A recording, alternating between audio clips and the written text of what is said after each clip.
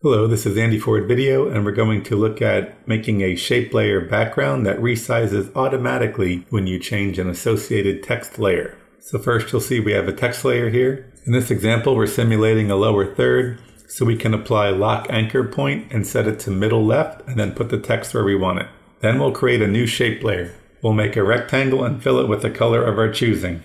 We can also apply lock anchor point in a similar fashion as before, and we'll bring this down by our text layer. In order to get this shape layer to size properly behind our lower third, whenever we change the text of the lower third, we need an expression. So we're Alt or Option click on the stopwatch for size, and then we'll create three variables. The first one I'll call size, and this is set to the text layer above so we can use the pickwhip.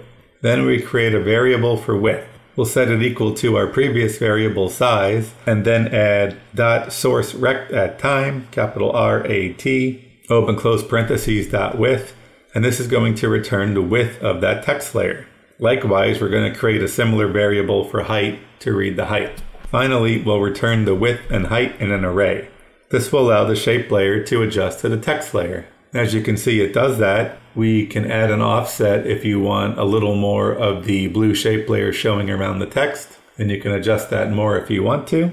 But now you can see that if you extend your text out or take away some text, the shape layer sizes accordingly in both width and height. Thank you.